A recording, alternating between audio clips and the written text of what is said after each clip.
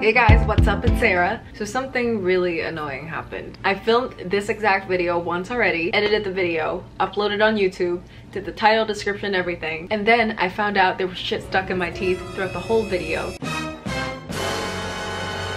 And now I have to refilm. But anyway, I finally decided to pull the trigger and cut my hair. Hot girl summer. 6 inches I won't need anymore. I've wanted a shorter cut for a long time because I just wanted something easy to style, easy to take care of. I actually might go even shorter. I just don't want to go that short that fast. But this 90s bob is one of the reasons why I decided to go ahead and do it. I've always loved Chrissy Turlington's 90s bob. It's one of my all-time favorite hairstyles. It looks kind of like Rachel's hair in season 2 of Friends. All my friends on Instagram were cutting their hair, and Chris Appleton, Kim Kardashian's hairstylist, did this Chrissy Turlington inspired bob on her, but a little bit shorter, and I was just like, you know what? That's a sign. Oh, you know who else pulls off a bob really well? Lord Farquaad and the lady from And I Ooh. And I love it so much. It's so cute, it's so iconic, and it shapes your face so well. Like, it doesn't matter what face shape you have, it just makes people look at you. I'm not that skilled with hair, so it took me a while to perfect how to really style this 90s bob and make it last throughout the day, especially when you're born with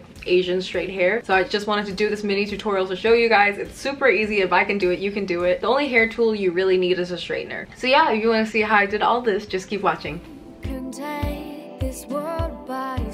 You can do this on fresh or day-old hair. Today my hair is just air dried, so I'm going to start off with a little bit of the Way Rose Hair and Body Oil. 2 pumps. It smells so good. I just like to put a little bit in the ends. It's a really light oil that doesn't make your hair greasy, and it just softens the ends. And my favorite part is if you have any excess, you can just rub it on your shoulders.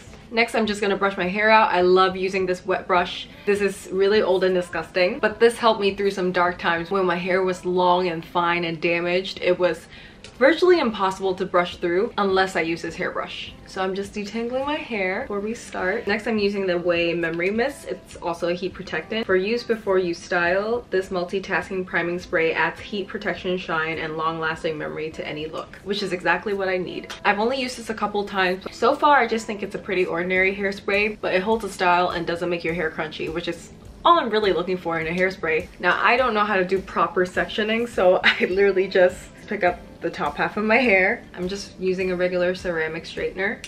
Every time I've asked a hairstylist how to do this style, they always say just blow dry with a round brush, which kind of makes your hair curl in, but it doesn't last as long, and it's not dramatic enough.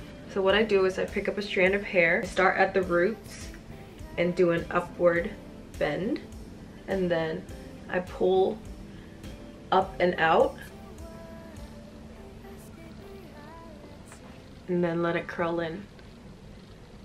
See this? The reason why I bend upwards is because now it literally lifts up your root. Let me do another strand. Lift up, pull up and out. And you basically just repeat this with every strand of hair. This world can be so cruel. We have our hands tied. They treat us like we're fools. We're underestimated. Now I'm just gonna do the rest of my hair. We can run away to another place. No need to worry, you'll be my safety. We can run away to another place. No need to worry, escape reality.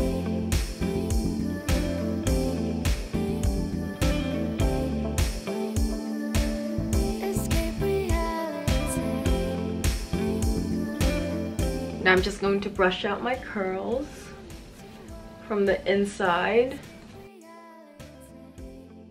This is basically the hair, but if you want a little bit more volume, I recommend putting in some dry shampoo. I'm using the Lush No Drought dry shampoo. This stuff I've been using for years. This is probably my favorite dry shampoo behind baby powder. It smells so clean too. Actually, I think I like this more than baby powder. My hair is clean, but this is also really good for adding volume, so I'm just going to rub this into my roots. If you want this to last all day, I'm gonna put a little bit more of that memory mist.